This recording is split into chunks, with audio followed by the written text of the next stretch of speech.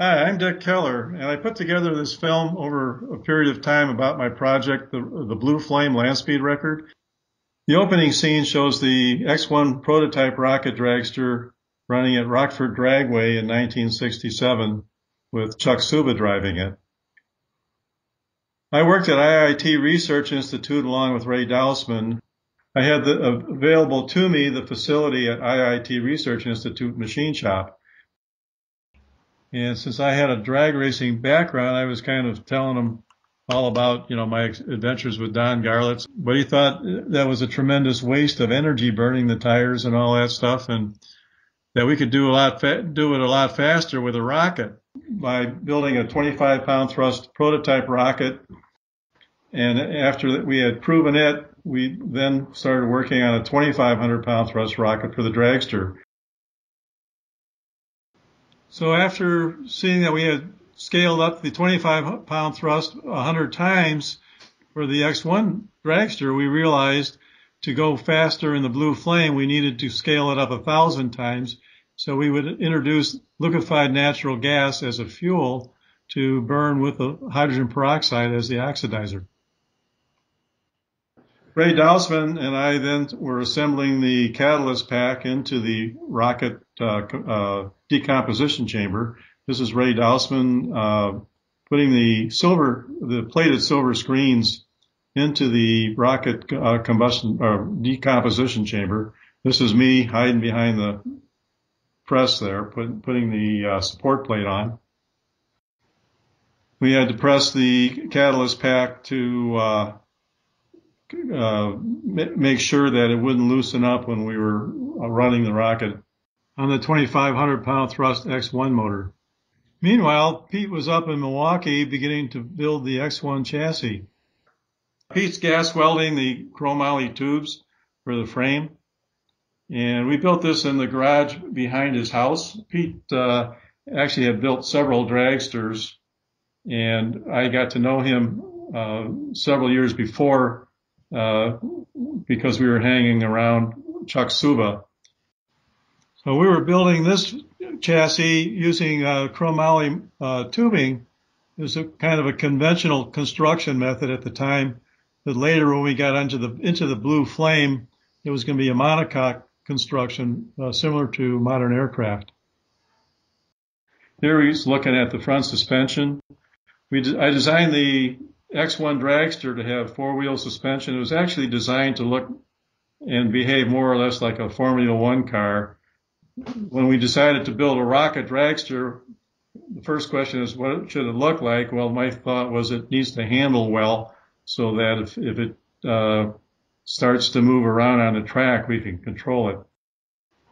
Well, Pete is tying the X1 down with chains so that we can do some static testing. At the back of the chassis, we have two horizontal cans for parachutes and one that's up at a 45-degree angle. We believe it's more important to know how to stop than to go fast. And so the idea was to fire the two horizontal cans, parachutes, normally, and then in an emergency, we had a much larger ribbon chute coming out of that can at 45 degrees. You can see the rocket nozzle in the back there. And then right behind the roll bar is the hydrogen peroxide tank, and you can see the little spheres up front that have compressed nitrogen in them. So here we're using the hand control to test fire the rocket. This is the first time that we were firing it. And I'm the test dummy, and I'm really nervous lighting this thing up for the first time. Then the idea here is to show that we can control the rocket and stage it like a regular dragster. We didn't want people to think you lit the fuse and ran like hell, like with a firework. This thing is totally controllable, just like a piston engine. I didn't go too fast on these two test runs because we had no parachutes on the car. And they were the first time we ran the car. So I was just relying on the brakes to stop it. That was in May of 1966. In September, we were out to Great Lakes Dragway again, and by then Chuck Suba had decided he would drive the car for us, and with the idea that he would also be the driver for the land speed. Pete and I had known Chuck for many years. Pete and Chuck went to Evanston Township High School. I went to St. George High School in Evanston. And Chuck had a nice machine shop and chassis shop behind his house in Evanston, his father's house. And a bunch of us racers used to hang out there all the time. So it was kind of a natural thing that when we decided that I was not capable of handling this thing at high speed, that Chuck became the person we would ask to drive it. Chuck actually owned 2 jet dragsters at the time, and his partner, with his back to us in the striped shirt, Jake Shulak, was kind of dismayed because when Chuck started driving this, he decided that, as he said, jets suck. He wanted to drive the Rocket. So these are the first runs that Chuck made in the car in September of 1966. And even without the body, we got this thing to almost 7 seconds flat and 203 miles an hour, which was faster than any dragster at that time. So these were the first runs that we actually had on the car where we could go fast because we had the parachutes. And Chuck was learning a little bit about it. We had four-wheel suspension on it, and after these runs, we decided to make it solid at the back. We didn't want it to get airborne for obvious reasons. And here we are back at our favorite drag strip, Union Grove. So Chuck can get some runs in with the body on, which was much easier for him because you didn't have the wind blowing on him at 200 miles an hour. Also, it was more streamlined, so it potentially could go faster. Reaction Dynamics was a company that Ray Dallasman, Pete Farnsworth, and I started, really focused on this project and getting the sponsorship to build the Blue Flame.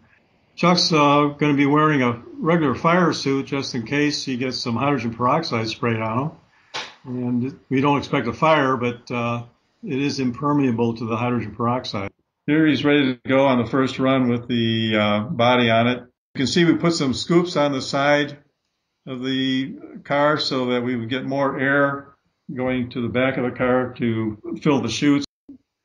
Packing the parachutes, I always made sure that Chuck was doing that. I wanted to make sure if the parachute didn't open, he was the guy that did it. So we had the 2 primary chutes laid out there. Here he's packing them into the small chute cans. That's Phil Rosine that's helping put the body panels on.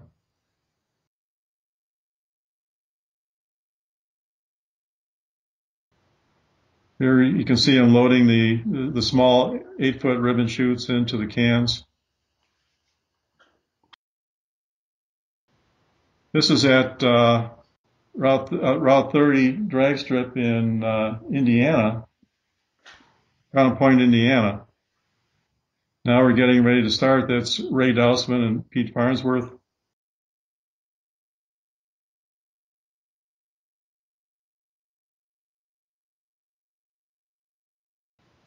On this run, the car was timed at an ET of 5.41 seconds, which caused a lot of problems for us as we went on. We think that was an incorrect ET, but what the result of that was we had trouble getting jet cars to race against us because we were so much quicker. This was the last time we ran the X1. This was in 1968, September of 1968 at the Oklahoma City Dragway. They had a big jet car race there, and we were invited to come. There's Chuck looking at the car as we're preparing it. This thing took a lot longer to do because we were doing it with our lunch money. The significant thing about this particular event, besides it was the last time we ran the X1, was we had a big meeting, and you can see the guys in the suits. These are all gas industry executives, and they were there to see firsthand what we could do with the X1. And they basically agreed at this event to sponsor the Blue Flame officially. Here we're fueling the X1 with the hydrogen peroxide and pressurizing the nitrogen tanks. So during this time period, I was working at the Institute of Gas Technology, and because of the enthusiasm of the management at the Institute of Gas Technology, they were able to get behind the project and convince the American Gas Association and about 40 of its members to ultimately sponsor the Blue Flame project. You got to be careful with the hydrogen peroxide. It's a very strong oxidizer, and it'll oxidize your skin.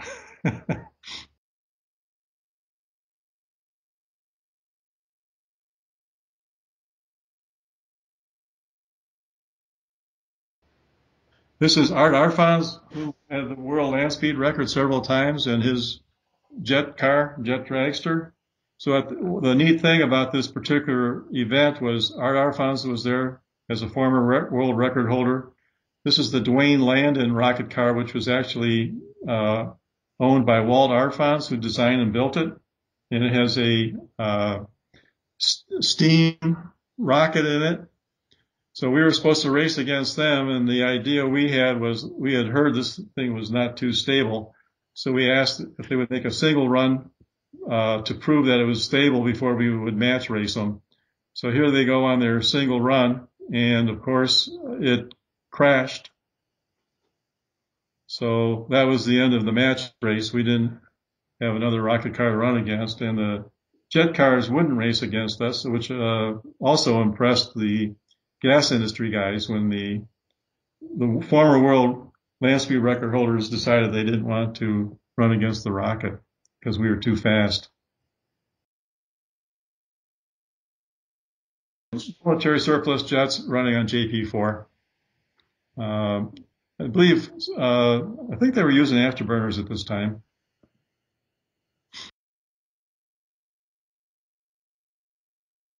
Yeah, we actually, at this event, we turned a top speed of 265 miles an hour, much faster than any of these jet cars ever went. And here's the last run of the X1 with Chuck Suba in it. This is when he went 265. We dropped one of the chutes. That's why you have two.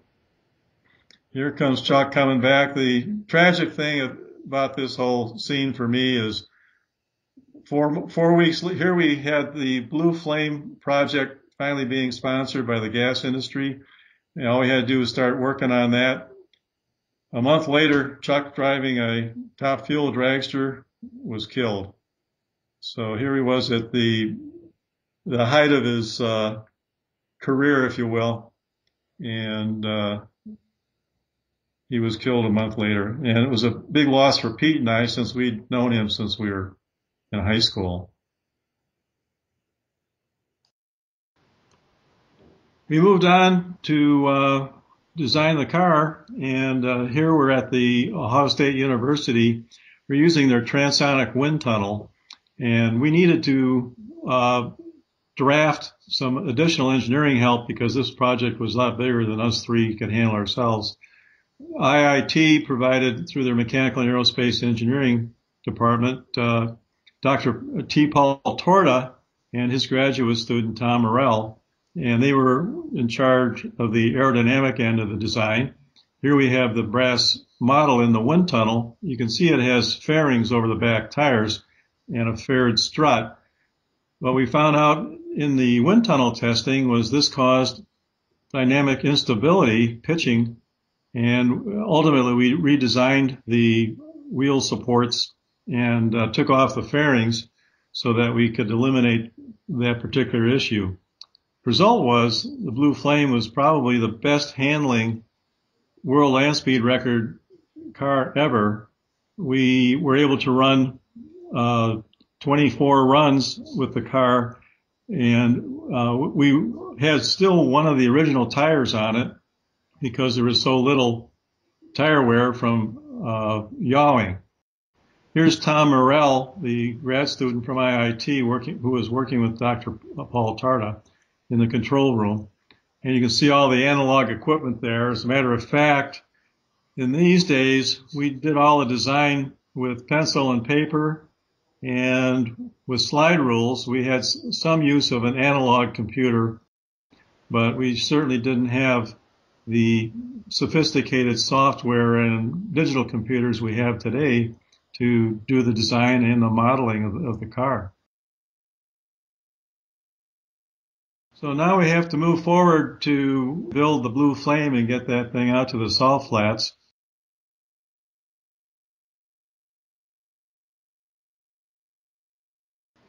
Here we're at the Great Lakes Dragway preparing to do static testing on the liquid natural gas fueled 22,000 pound thrust motor.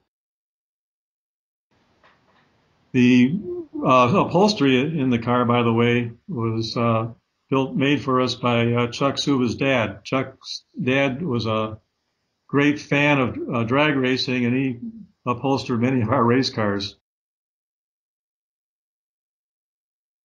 You can see the compressor we used for compressing the air for the blow-down fuel tanks. And we were getting all of our hydrogen peroxide in aluminum drums, 300-pound drums. It took about 8 of those to fuel the car with the oxidizer, the hydrogen peroxide. And the liquefied natural gas came in a separate container. So the rocket itself is kind of a unique design. It has 3 different phases of operation. First phase, it can be run as a monopropellant using hydrogen peroxide, and that's what's in those silver drums there.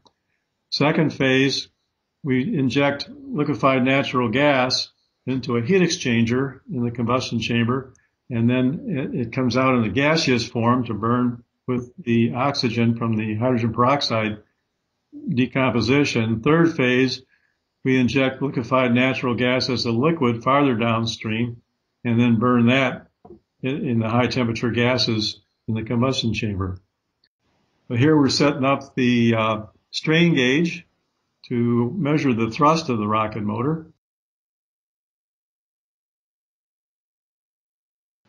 We had some instrumentation that we borrowed from NASA, both for monitoring the rocket testing and then later for monitoring the aerodynamic operation of the vehicle. Here's Dr. Uzgaris getting ready to record the readings on the strain gauge while we're running the rocket.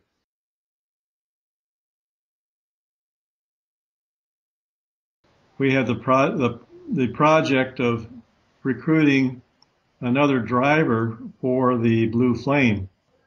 Fortunately, we were able to find Gary Gabelich, and his resume was quite convincing. He had experience in a large number of different vehicles, including jet-powered cars and on the Salt Flats. So as a result, we felt he could adapt quickly to driving a totally different car, such as the Blue Flame. Here's Gary Gabelich in the car, and we're doing the static testing now. Gerard Brennan is holding a pressure gauge. Everyone else is running like hell, and Gerard is standing there wondering where everybody went. You can see the car lunging against the cable, and we had a foot throttle in the Blue Flame, whereas we had a hand throttle in the X1. So this is a little bit more sophisticated, but easier to drive. Gary was sure happy to keep both hands on the steering wheel. Here's a night shot of the rocket motor being tested. And you'll see some sparks coming out, and that was the old combustors combusting and flying out the tailpipe. So we redesigned the system for igniting the fuel. We ended up using regular spark plugs. In fact, they were Champion spark plugs. So on September 14th, 1970, we were driving down US 40 out to the Salt Flats, and we had our crew out there. We're unloading the car, and the first thing we did was we changed the wheel bearings and started working on setting up our instrumentation. We had Doctors Torta, Uzgaris, and Tom Morell with us to take a look at the instruments and monitor what we're doing as we were building up speed. Then we needed to pull the panels off. The panels on this car are all stressed panels, and so there's hundreds of screws, as you can see, holding this thing together. So we had to pull all these out in order to get at the fuel compartment, the peroxide compartment, the front wheel compartment. Also, that nose piece comes off in one piece, and underneath there we had a couple of titanium spheres for high pressure. That plume in my hat was Gary Gabelich's lucky plume. He always had that on when he was drag racing, and since he couldn't wear it in the car, he asked me to wear it to give him good luck.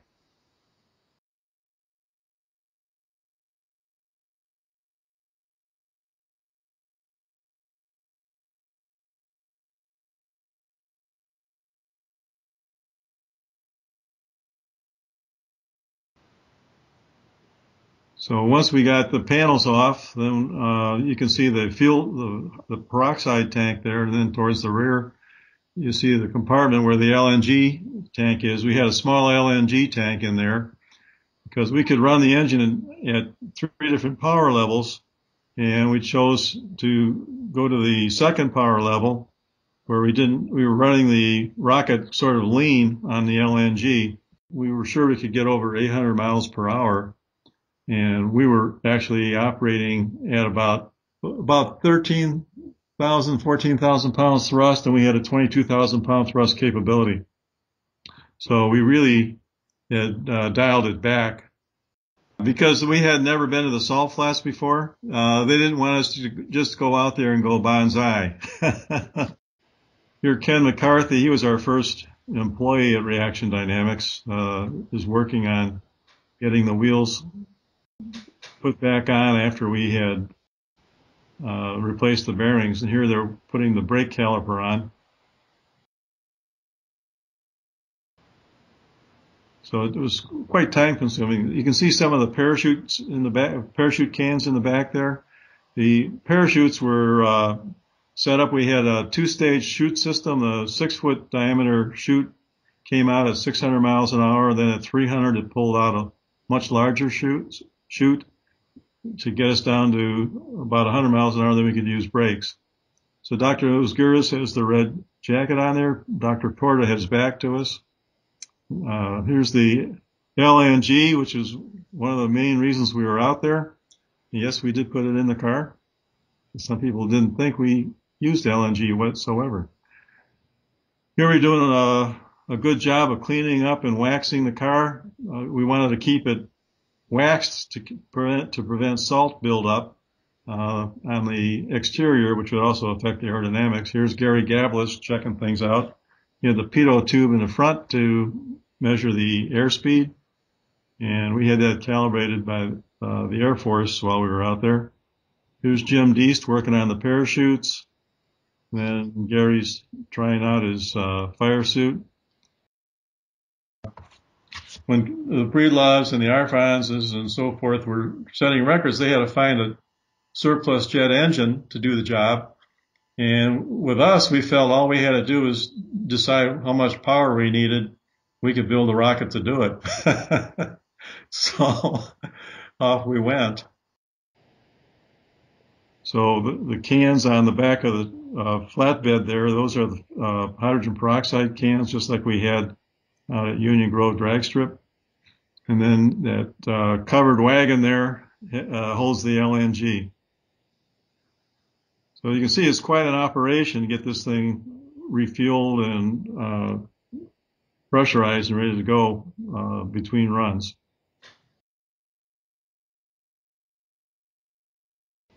So it was important for Gary not to bring salt into the car, so we were always making sure his boots were clean when he got in. You can see one of the photographers there from the American Gas Association.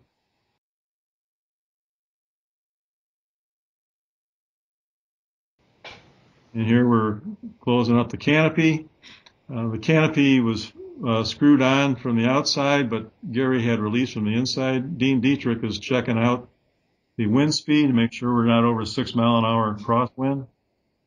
That was the limit for safety's sake. And Natural Gas Industries, the Blue Flame, designed and built by Reaction Dynamics. That was Pete and myself. Here we go on one of the early runs. And you'll see the parachutes working here.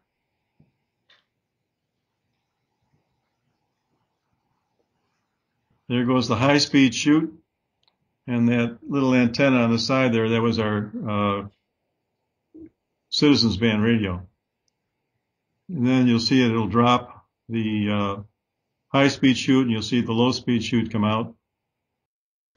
That was just the sky and the salt and us. That place is as desolate as it looks. And there's Gary looking over the Blue Flame after setting the record at 630 miles an hour and getting ready to put the horse away dry.